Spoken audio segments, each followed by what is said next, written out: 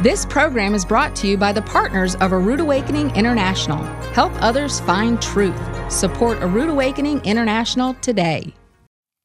YeHoVaH has always guided and protected us, even while we strayed from Him.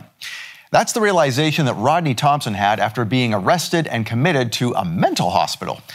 In this episode, in his own words, you will hear why he felt he deserved hell, but was spared, thanks to the obedience of Yeshua's servants. Because it's the end of the sixth day, the sun is set. And this is Shabbat Night Live.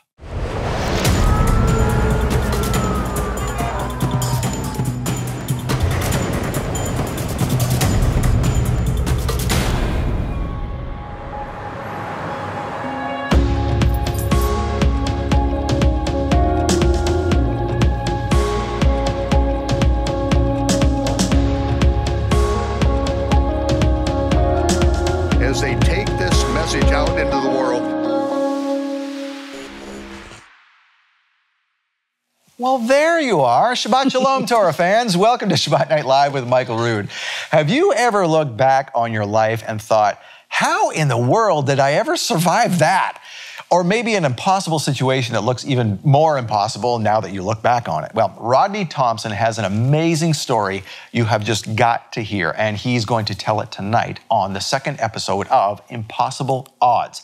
The disciples saw something impossible happen this week in history. 2 days ago marks the anniversary of Yeshua's ascension on the 40th day of the Omer, and that's according to the astronomically and agriculturally corrected biblical Hebrew calendar. There you see it there. Now please welcome my co-host, Angie Clark. Shabbat Shalom. Thanks for having me, Scott. Angie. I appreciate it. You know, last week you'd mentioned just something in passing that, some of Yeshua's disciples did not believe, even after seeing him risen from the dead, walking around. I can't wrap my head around that. Right, and then some people today, and then you mentioned before the cameras came on today that, some folks in the faith camp of Christendom are kind of questioning Yeshua's divinity. The same thing that disciples were doing, really. Yes. Why is that? What have you heard? With our ambassadors, we have prayer cards that we, as a community, we come into agreement with. And that was one of the focuses this month was proclaim his divinity, because it's being questioned in certain circles. And I understand there's certain religions that they believe that he is, he was here. They believe he's a prophet, but they don't believe that he's divine. They don't believe that he is YeHoVaH in the flesh. And this has crept in to our society. So people are questioning the divinity of our King. Yeah. So this is things like, I know Islam believes such a thing, and they mention Yeshua in the Quran. And I've seen headlines of certain religions, Christian religions, they're questioning the divinity of our King, and it's kind of snuck in. Isn't that just like in the garden where the serpent said, did he really say that? Yeah, we really need to be on guard, especially when we even talk of having, midrash, when we have like a Bible study, essentially on Shabbat. We do that at our house. We do that in our group. And, we really need to keep prayed up on that. I know what you're saying, because sometimes, we're taught in this society to question everything. Yeah. But that's one thing we shouldn't question, but somehow that's we forget that. I know. And in our midrashes and even that kind of stuff, you can, if you think back to some conversations you've had with others when you're discussing the Torah and the Birtat Hashah, and you kind of have to say, oh gosh, were we overstepping a line there? Yes, we should question things, but did we go a little too far there? Good point. Yeah, wow. Good point. Okay, so we definitely need to keep that in mind. Proclaim his divinity. Proclaim his divinity. Wow. Okay, so this is the 42nd day of the Omer. This is... I love counting up to Shavuot. So now, we're only 8 days away from Shavuot. Wow. Yep, so very, very exciting stuff. And that's when I guess we'll talk about that next time, really. Because that's when the Torah and the Spirit really became one. Because we had the fire coming down on Sinai. The covenant, the marriage of fire. Covenant, yes. I wonder how many people really think about that, right? Fire came down at Sinai, and fire came down and rested like tongues of fire at Pentecost. Yes. on the same day. On the same day. Can't make this stuff up. Clue in here, right? Yeah, exactly. Right. Can't make this stuff up. Yep. Now, by the way, we've talked about Rood Radio podcast in the last couple of weeks, because now we have that Rood Radio podcast is on YouTube, Spotify. It's on your Apple Podcast. It's nice too. It's fun. I like it. Yeah, it's great. Yeah, but the backstory of everybody who's up here with Shabbat Night Live, Ted Clayton interviews them and kind of understands where they're coming from. Something else Ted does every Tuesday. I don't know how many people do this, but Ted's really up on this kind of stuff, and you need to, he is. With ham radio. Him and Don Goodrich both. Yes, and they that is really a good thing to do, ham radio, for when it all hits the fan. Yeah. Especially for the stuff we're talking about here, like our love gift is based on that, No Place to Hide with Vera Sharav. We'll talk about that in a minute. But going to be a very important thing in the near future. Yeah, we really need to learn ham radio. We do. And to get yourself kind of, get your feet wet in this kind of thing, Ted and Dawn have this thing every Tuesday. Yep. And there's the frequency on the bottom of the screen. Now, this frequency has changed recently. They found a better band with less noise. So there's where you go now to do the Messianic Net on Tuesday nights, 8 p.m. Eastern. And you can just basically come together with other folks who are also experimenting with ham radio. Yes. Some people are experts, some people are brand new, so don't feel like you have to be an expert at this type of thing.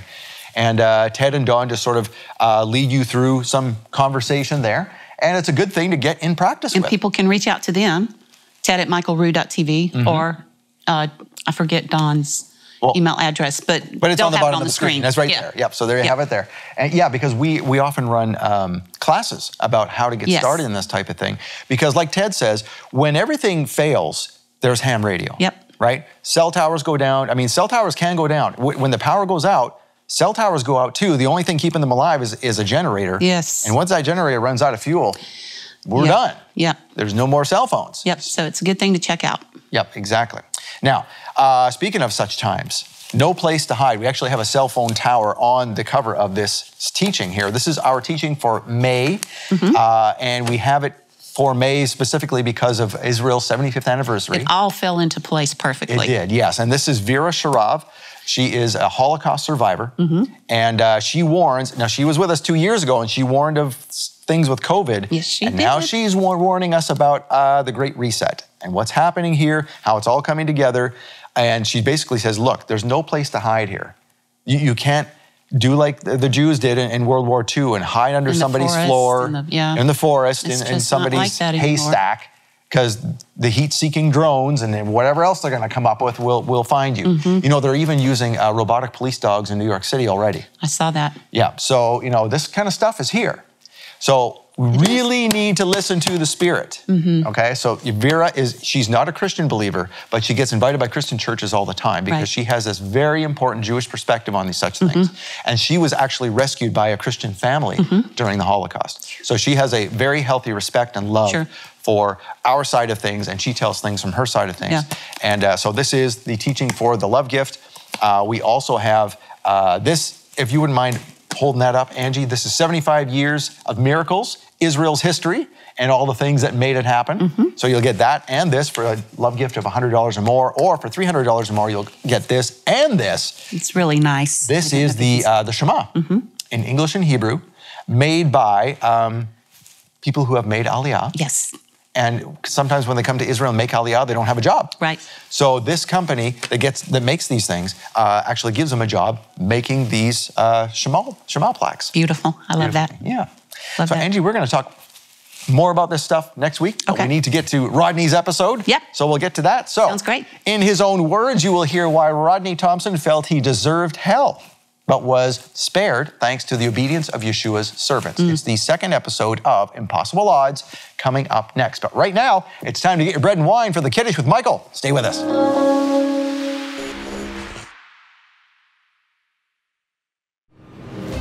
With international corporations pulling the strings and digital currency at hand, the great men of the earth are attempting to close the door on personal freedom. There's no place to hide. No attics, no basements, no haystacks, nothing. No place to hide. People really need to understand that, to grasp it. Holocaust survivor Vera Sharav warns of important comparisons between the Nazi regime and the Great Reset. who to watch, how to resist their tactics, and why today's technology makes the trap so much harder to escape. This teaching, No Place to Hide, with Vera Sharav, is our gift to thank you for supporting a Rood Awakening International. When you donate $50 to this ministry in May, we'll send you No Place to Hide with Vera Sharav on DVD or Blu-ray. Donate $100 and we'll send you No Place to Hide, plus a coffee table book commemorating Israel's 75th anniversary and the miracles that made it happen. Donate $300 and we'll send you 3 gifts. No Place to Hide with Vera Sharav, the 75th Anniversary Book of Israel, and a beautiful piece of art featuring the Shema in Hebrew and English, made by immigrants to Israel. These gifts are a limited time offer from Michael Rood to thank you for your support. Make your donation today and receive the $50 gift, the $100 gift, or the $300 gift. Get these exclusive thank you gifts when you make a donation to support a Rood Awakening International in May. Call 888-766-3610 or get your gifts online with a donation at monthlylovegift.com.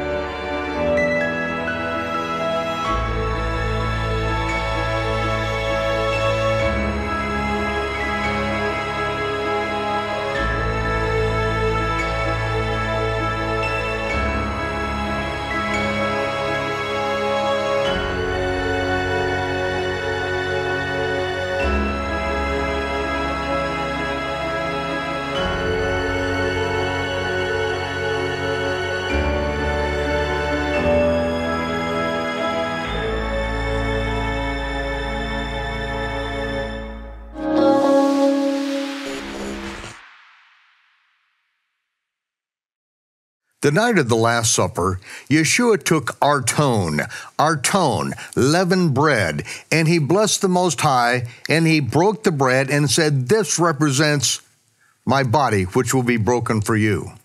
He took the cup, and he blessed the Most High and said, "This represents the renewed covenant in my blood." The following day, on the 14th of the month of the Aviv, there were 2 large loaves on the wall of the temple. And when they took the first loaf down, after that, no more bread, no more leavened bread was eaten. Then when they took the second loaf down, that's when all of the leavened bread in the city of Jerusalem and everywhere else was completely expunged. It was burnt in the fire. That was the rehearsal that was done the following day, just before the Passover lambs were sacrificed in preparation for the Feast of Unleavened Bread. But Yeshua represents in this very thing, in the breaking of the bread that we do, in the Kiddush, in the sanctification, every Shabbat, we remember that his body was broken for us. By his stripes, we were healed. And in the taking of this cup, as we say this prayer in thanksgiving to Almighty God, Baruch atah YeHoVaH Eloheinu melech haolam, borei pri hagafen. Yeshua said, "This is the renewed covenant in my blood. As often as you do this in remembrance of me." Every meal, any time, any Sabbath, any feast, any time that you need to remember his broken body and shed blood, we do this in remembrance of him.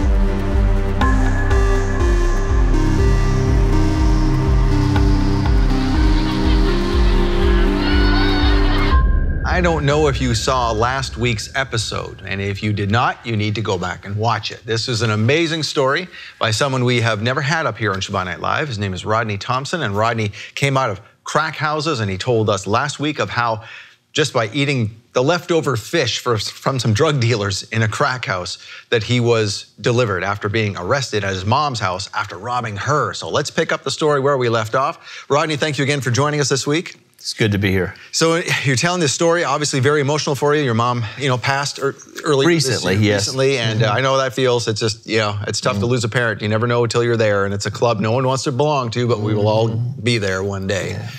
So now you're telling the story of how you had robbed your mom's house, thrown a brick through the window, took all their guns and their credit cards and everything they had, and then Yeshua gets a hold of you in a crack house, and I wonder if you could just retell that moment and when you came home and encountered the police there. Okay.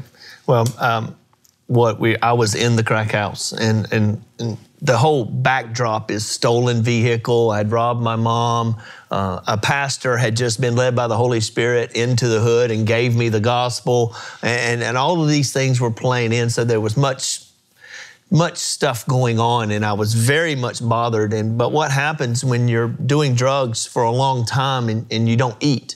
And so when you run out of drugs, you get hungry again.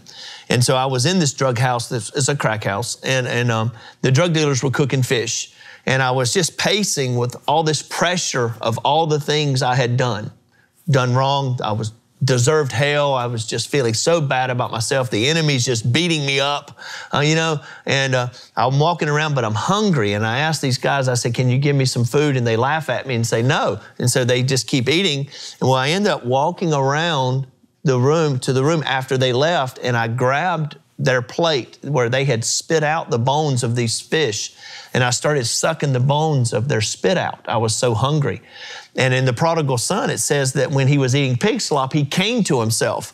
And as God is my witness, there I am eating this, what I called pig slop, and Yeshua appeared before me. And it was like in the spirit, it felt like he had a mirror. And he pointed it right to my face, and I came to myself. I saw me for the first time, what I had become. It was so clear, and it devastated me.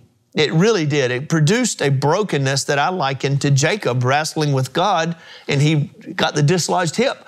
And so that's when he received his new name. And this is where I think I experienced a reborn experience. And I cried out to him. And I said, Jesus, if you'll save me, I'll do whatever you want me to. And it was at that point that I received the promise of the Father. I had never read the Bible before. I started speaking in a tongue unknown, and I didn't know what was happening to me. And then immediately I started hearing this voice. The Word of God says, my sheep will hear my voice and they will follow me. And I started hearing his voice, and he said, go get in that stolen van and drive it to your mom's house. Now, the van had no gas. I had just robbed my mom, a few days before that. And so I like to say it like this. When Peter and the apostles were abandoning Jesus because of his preachings, he was teaching on, drinking his blood and eating his flesh. And all the disciples were leaving. And Yeshua turned to Peter and said, are you going to leave me too? And Peter looked at him and said, where else can I go? You're the Messiah. Well, that's where I was at. I mean, Yeshua said to me, go get in that van and drive to your mom's house. I didn't have no plan B. There was nothing else I could do.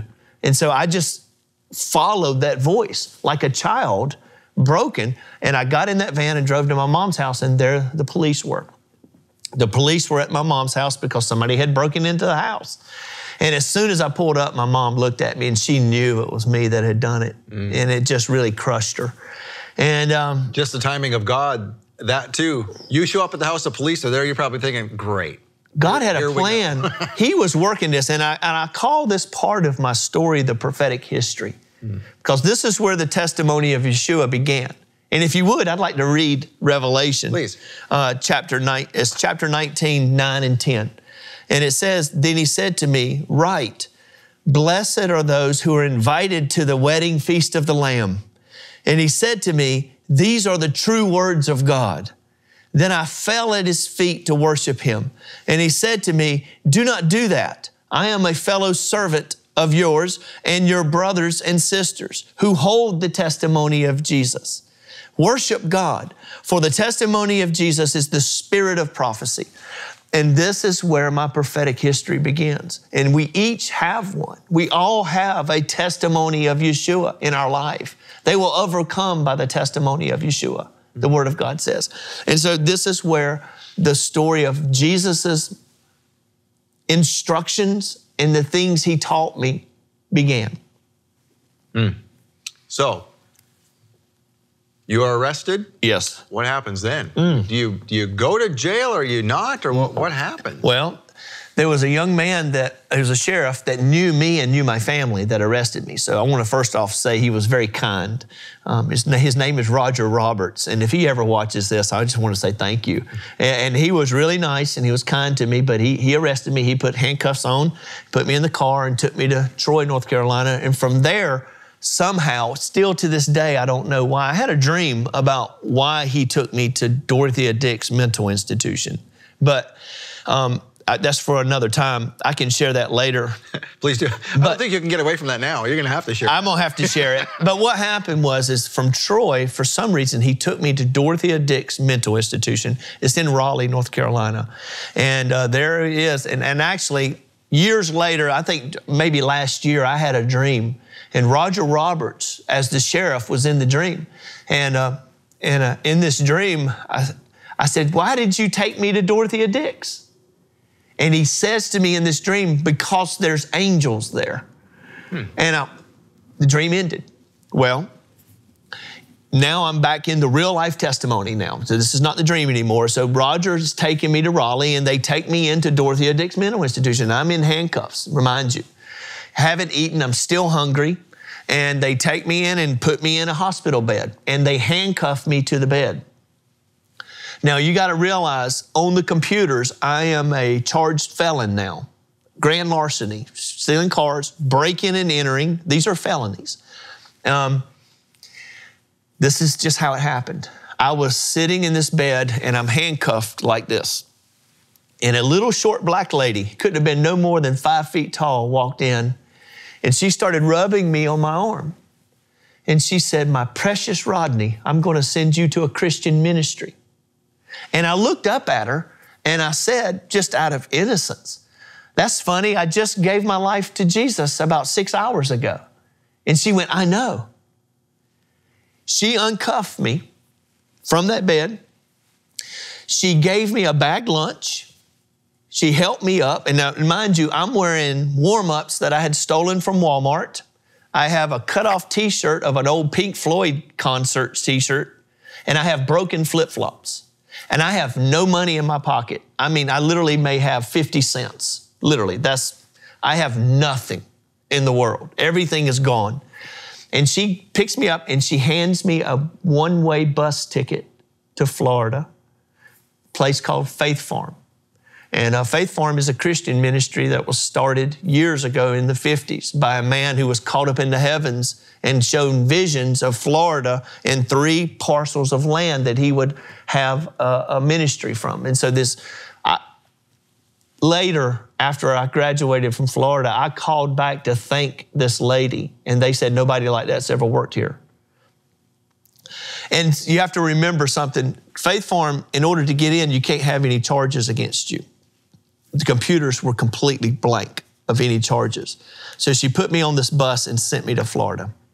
Wow.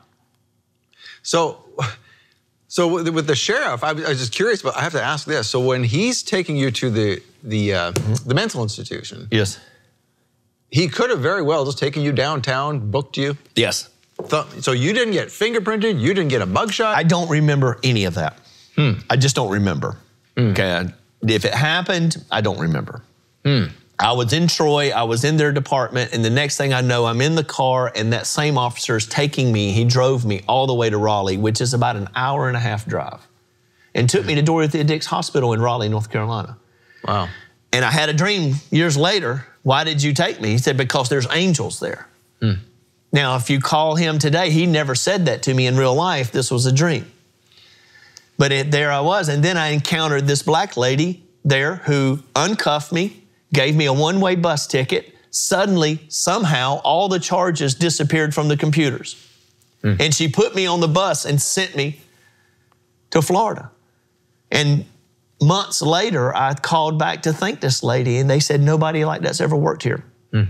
So I like to call this the 1 year at Faith Farm. And that's basically during this time in my life is where I received the call to evangelism. God started speaking to me about the Torah. Even back in those days, started talking about touch no unclean thing. I'm just, and we're gonna get back. And really, he became a father to me. I was really healed of the father's wound. God became a real father to me in a moment of time of just so uncertainty in my life. I didn't know where I was going. So when you get to Faith Farm, so you've just recently given your life to this Yeshua who appeared to you in a crack house in the most bizarre way. And I called him by the wrong name. I called him Jesus, and he still was willing to come. Praise God. Well, it's like someone is calling you sir across the story. You're still sir, but I like to say it's the humility of God. I mean, if we get caught up too much into things, we lose the humility of God. I mean, when he showed up in that crack house, I knew he was the creator of the universe. I knew.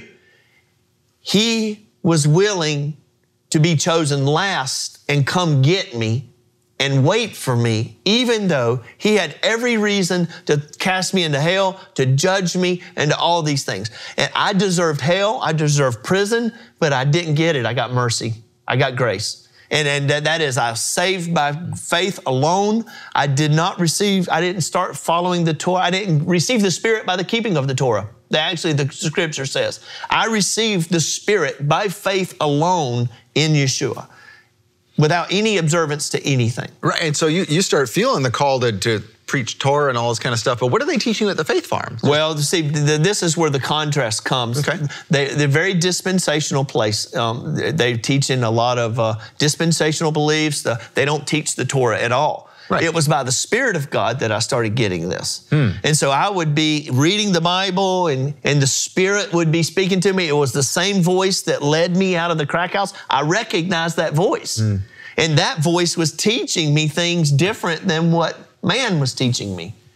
And so it was a conflict I was in. I was being discipled by man into certain beliefs, which they thought they were doing the right thing. They were trying to help me. I don't think they meant me any harm, but it was not what the Bible was teaching.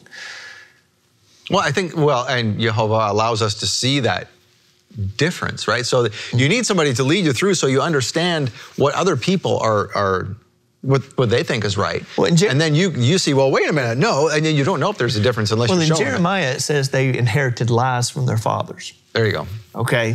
And so when you receive a lie from your father, you believe it's the truth. So you're not trying to teach someone, you've just been deceived into what's truth. And I believe this is what was happening. They were teaching me things they had gotten from their fathers and their fathers and their fathers. And it was like they're just teaching me lies that they received from their fathers. So they teach you this stuff, and to their credit, they think it's right? Yes, the lies of the fathers. Their heart's good. So you go back into your room, and you're reading the Bible for yourself with Yeshua speaking directly to you. That's right. And you're like, wait a minute, this is what I learned half an hour ago. Well, so what do you do with that? Well, what I did is I put the voice of Messiah down, which I shouldn't have done. I started listening to man. These people must be right. And so I started believing what they were teaching me, and I started doing what the church, and I'm going to start giving you the prophetic history of how God started speaking to me. And the first thing first was a call to evangelism. I'm going to be sharing some things that maybe some people listening or watching maybe has trouble believing. But these things happened to me. That's all I can say. The first big significant thing that happened is at Faith Farm, we were broken up into classes. And in our class, we had like 6 people left. And we used to meet on Sunday morning before church. We was going to a Sunday church. I wasn't observing Sabbath, any of those stuff during those days. So so Sunday morning we would meet. And one morning, Pastor Dick Mogget was one of the workers and pastors there, showed up at the meeting. And I mean, his tie was ruffled. He was always well done. His tie was ruffled. He was weeping. He was just tearful. And he walked in and he had a pail of water. And we're all just sitting there going, what's wrong with this guy, you know? And he's walking in and he's just weeping. And he says, I'm going to wash your feet. The Lord had come to him and said, I want you to wash their feet. And this is exactly how it happened. And so we were all sitting in chairs much like this. There were 6 of us side by side. And Dan Hall was right here. And all my other guys was right here. And I was second. And Dick came over, Pastor Dick came over and started washing his feet. And nothing was really happening. I was really just uncomfortable. I mean, I've never had anybody wash my feet before. And so then he comes to me and takes my shoes off and he starts washing my feet. And I mean, this man is under the unction of the Holy Spirit. He is weeping about just washing our feet, and he's mumbling stuff. And as God is my witness, it felt like the ceiling of the roof fell in, knocked everybody in their chairs off the bed, off their chairs. I end up, next thing I know, I'm laying on the floor and I'm coming out and I'm uttering something. He's here giving gifts. He's here giving gifts. I believe the Lord came and gave me the gift of evangelism at that point. And I liken it to this. This is exactly how it happened. I'm not exaggerating at all. Everybody was on the floor. And to this day, I can call any of those people that are in that room and that are still living, and they will all say, yes, the same thing happened. We don't know what it was. And so, but God came in the room at a measure that just, it says the prophets of old fell of this dead when God came in the room. And so I can describe it like this. When I walked out of that kitchen room that day, I had the insatiable urge to go on the streets to start telling people about Yeshua. And so I was gifted, I think, with the gift of evangelism at that time. And Pastor Dick, I've asked him numerous times, what happened in there? And he said, you were given the gift of evangelism. And I believe it. And so there, I started my walk of being an evangelist, which is my calling in my life. So, wow. I'm sure you're questioning this because, you didn't grow up in a Pentecostal church or something like that where, everybody is quote unquote slain in the spirit every Sunday morning. No. So this is something weird where this is genuine. It's real. Some of that stuff is questionable, but this was obviously real. There's a lot of questionable stuff that happens in the charismatic camp, and I'm fully Torah observant now, and so God has fully shown this to me, and so I had to repent for a lot of the unclean stuff that happens in the charismatic camp, and I fully acknowledge that. But this was real things in the Holy Spirit that changed my life. Yeah, it was like when you're a drug addict like I was. I had to meet Jesus. I couldn't just learn about him. So there had to be a difference between meeting Jesus or learning about him. I met him. I met him face to face. And it took me on the floor numerous times. Well, that's what Yeshua says, right? I mean, those who come to me will say, we did this in your name, we did that in your name. Well, we knew about you, but Yeshua says, I never knew. I knew. And the question is, you may know him, but does he know you? Right. That's the question. And I think it needs to be a question that all of us answer. You may know him, but does he know you? And that's a scary question. There's a lot of questions in the Bible that are not comforting when you read what the Bible actually says about the question. Where do people go when they die? Bible doesn't give a lot of comfort. Right. And well, hang on one sec. Hold on to that thought, because we're about to get into something really good here. I want to hold on and let you tell the whole story instead of, 1 minute of it. So, all right. So, thank you very much for bringing Rodney here. Your gifts have made this all possible. So thanks very much, because without you, this doesn't happen at all. So I just want to say thank you very much for doing it. Thank you for bringing Rodney here. And others can see this in the future. How does that happen? With donations that continue. And if you'd like to do that again, we're going to give you a couple of minutes. We'll be right back. Thank you in advance.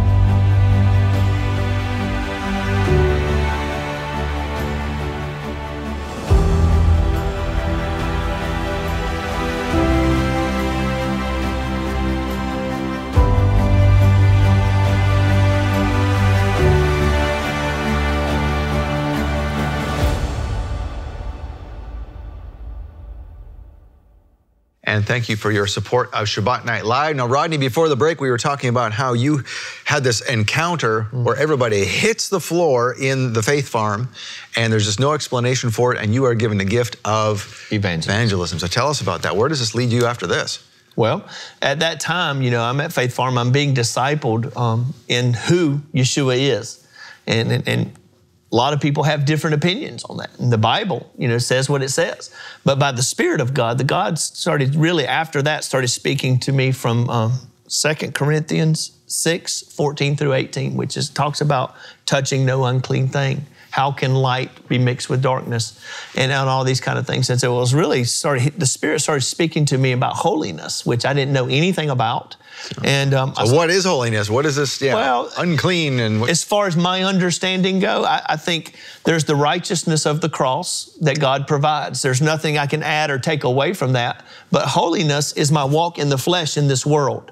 And basically it is bringing my flesh into submission to the Spirit that's within me. Okay, so my behavior in this walk, how I'm walking my life is my holiness walk. And so God started speaking to me a lot from that. He started being a real father to me through the Father's instructions from Proverbs chapter 2 through 4. He was speaking to me that was much about Torah, observing my commands, staying true to His commands. And God was speaking to that. But like I said, the church, the pastors, to their hearts were right, but they were teaching me away from that. And so I started following that. So I started actually putting these teachings away. And but I'm going to share it. So as I was doing that, I started doing what man wanted me to do. And which gets into performance approval type stuff. You know, am I going to try to seek the approval of man or the approval of God? You know? The Word of God says we need to fear the one who can place our souls in hell, not man. And so I started going through this very transition of who am I going to obey? But during this time is when I met my wife. And it was a very significant time in my life. Maria was a lady that I met. She's a nurse. And during this time, I was about to graduate from Faith Farm. And I'd been there a year. And I wasn't expecting this. Actually, I prayed. I said, God, I am not looking for a wife. And if you want me to be married, you're going to have to bring a wife to me. Well, He did. And I met Maria, and we have many miraculous signs and wonders about confirming our marriage together. And I mean, we met within a few months, we were married. And so when I left Faith Farm, we got an apartment together.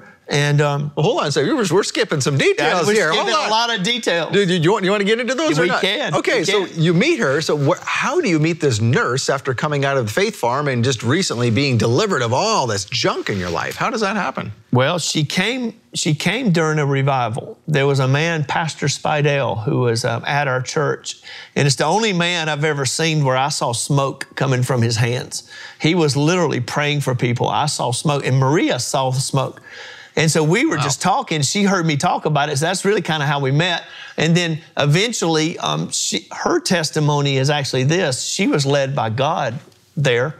The first time she saw me, she had seen me in a vision prior to that. The night that she got baptized in the Holy Spirit in Orlando, Florida, she had been a Christian her whole life and had never experienced the power of God any. And then she was like, if this is really real, I'm going to seek this.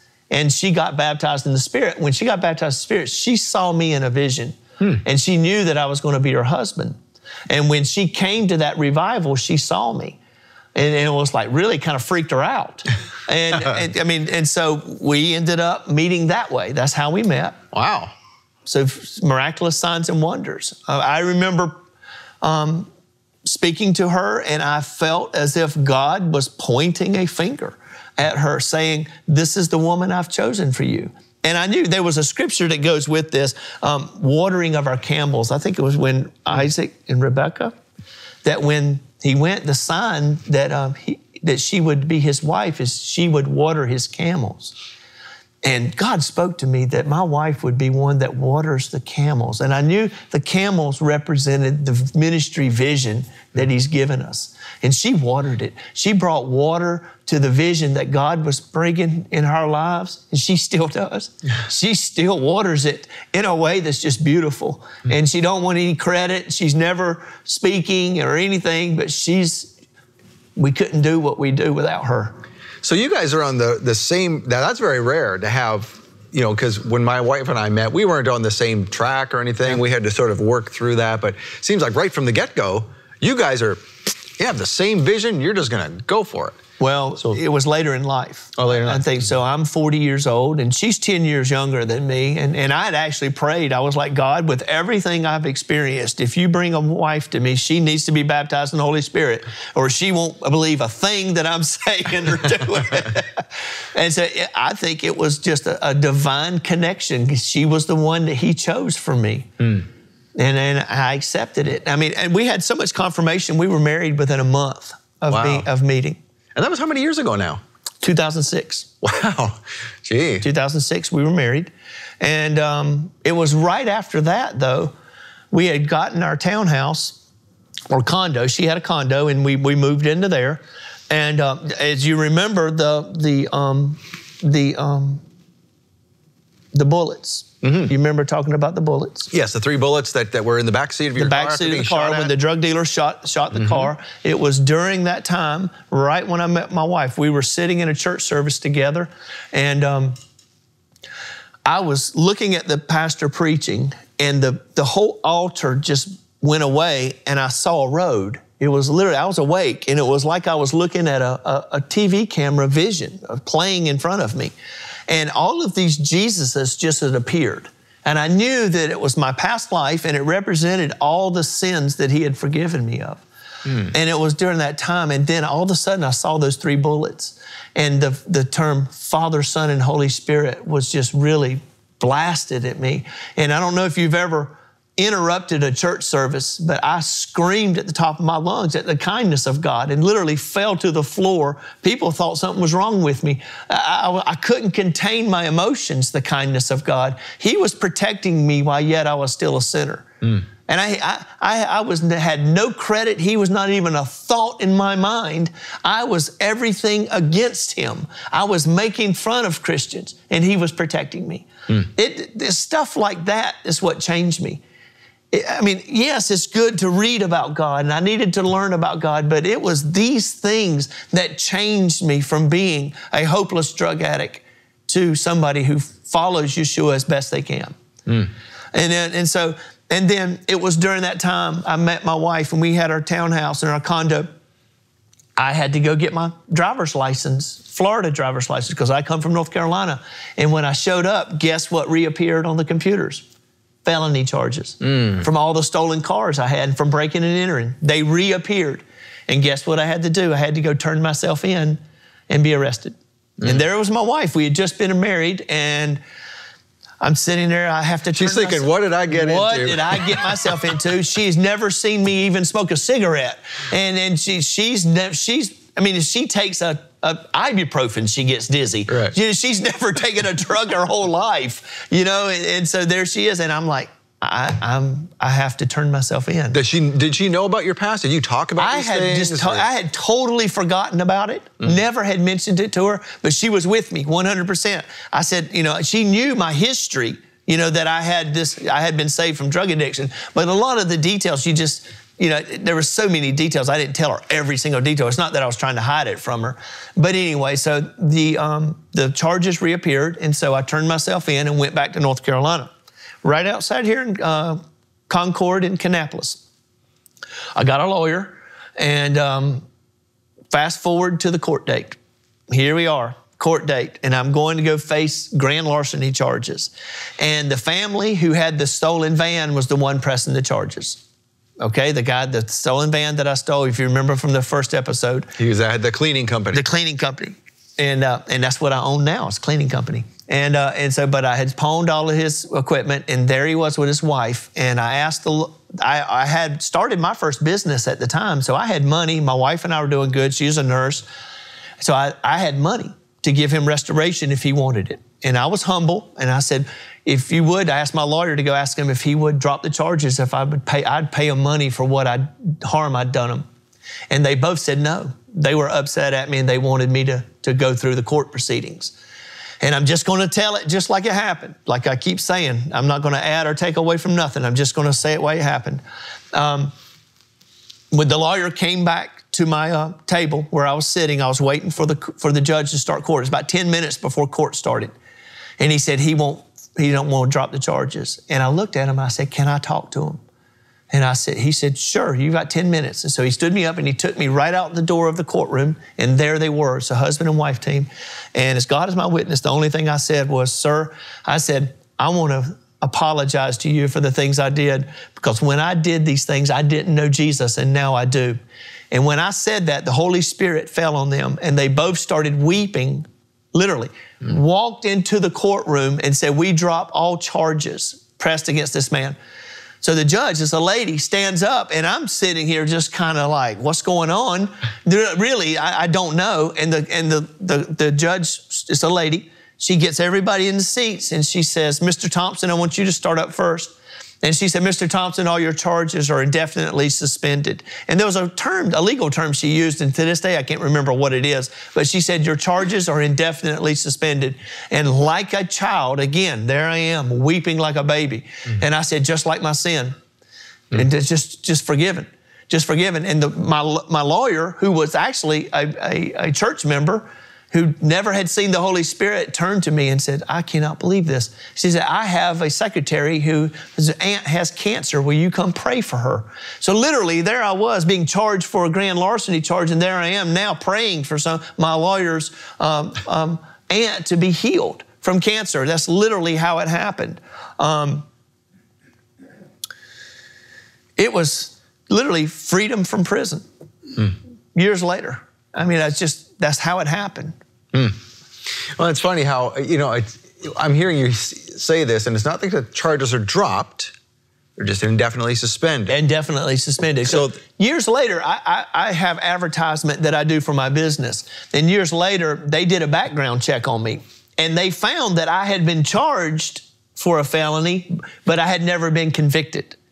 So it's still on the computers that I had been charged. I just was never convicted. I say that for a reason, that it's interesting that, it's not dropped. It's always there to remind you that Yeshua saved you from that. And if you ever go back, those things will resurface. Well, the Bible teaches, I mean, I'm forgiven. It says, there's so often it says, if you continue in his kindness, these things will come. If you continue in his kindness, and even it says, if you go back to your sin, the demons bring 7 more with them, and you're worse off than ever before. There you go. So hence the holiness walk is getting into the importance of holiness. And I like saying holiness is warfare for me. Not listening to the music that I listened to when I was doing drugs, not taking part in the behaviors, sexual immorality, all of these things, certain movies, all of these things are warfare to me. Holiness is warfare.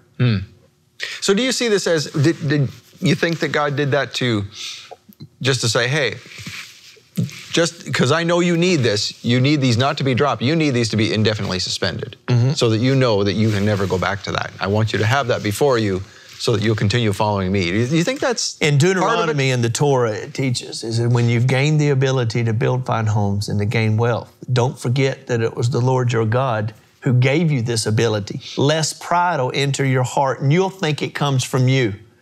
That's a word for everybody. No, the ability to live a good life, the ability to love God comes from Him and Him alone. And so, then I started coming into more dreams about the Torah. It was during this time, my wife and I had joined an Assemblies of God church, and I had a wonderful pastor. I loved him. His name was Rodney Thompson, just a great man of the Spirit. I mean, this guy casted demons out. He prayed for healing. He walked in the Spirit, and he was a chair walking, guitar playing, devil casting out. Pentecostal, and I loved him. And I remember those days. They were just really fun days, but it was during that time I had an impactful dream. And I was asleep one night, and in this dream, there was this huge gold cup in front of me, and it had frothy strawberry looking, very inviting and tasteful and sweet. And it had gold jewels all around the cup. Well, I started drinking from this cup and I was devouring it like a man thirsting to death, which represented my thirst for God. I was such brokenness and I was drinking, but something told me I was drinking from the expression of the Church of the West. And as I kept drinking, I started noticing these particles of impurity that were in the liquid. And I knew they didn't belong. They're not supposed to be there. But I kept drinking because I didn't know any better. And I just drinking it down. And then at the bottom of the cup, there was the head of a reptile embryo down on the bottom. His eye was looking up at me and I jerked it away from my mouth, and it made me sick to my stomach. The Lord spoke to me one of the first times, come out from among her, lest you share in the sins and plagues. And I knew by this dream that the Church of the West had a Babylonian spirit that had infiltrated into it, and that I was drinking from something that was supposed to be good, but it was Babylonian. And I couldn't put two and two together. I didn't have any historical context of what God was telling me, but later I started learning. And so He started leading me into all of these things. And it was during this time that we came to the call in Nashville. Very significant time in my life. The call in Nashville was there's a prophetic voice named Lou Engle, and he had a huge prayer meeting in Nashville on July 7th, 2007. And during this time, he called the nation to a 40-day fast. And so, and to be honest with you, I hadn't fasted more than 2 days. I had never fasted at all. And here is God calling me into this 40-day fast. So my wife and I went on this fast, 40 days, no solid food. We did juice and water. That's all we did. And some people just did water. And they called it the Elijah fast. And if you know anything about Malachi chapter 4, this is the end of this segment, isn't it? We're coming to the end of this segment. That's okay. Yeah, we'll continue next week, but let's start. That's right. But this segment, we're going to turn to Malachi chapter 4. So I went and did this fast. Well, what happened was this. We showed up in Nashville, and we broke the fast. And they call it the Elijah fast. And in Malachi chapter 4, it talks about, I'm going to send Elijah to you. But while we broke that fast, and I was in Nashville at the football stadium. There was 30,000 people that had been fasting there, and they broke the fast, and we're all praying. It's a prayer meeting. It wasn't a worship service. It was a prayer meeting. And I mean, it was powerful. I saw a vision when we prayed, and Lou Engle got up and prayed that the spirit of Elijah would be imparted to God's people. And when he prayed that, I saw a vision of a rock being thrown into a pond, and it went bloosh. And I mean, ripple waves went out. And I knew Elijah, a spirit of Elijah was being sent to the world.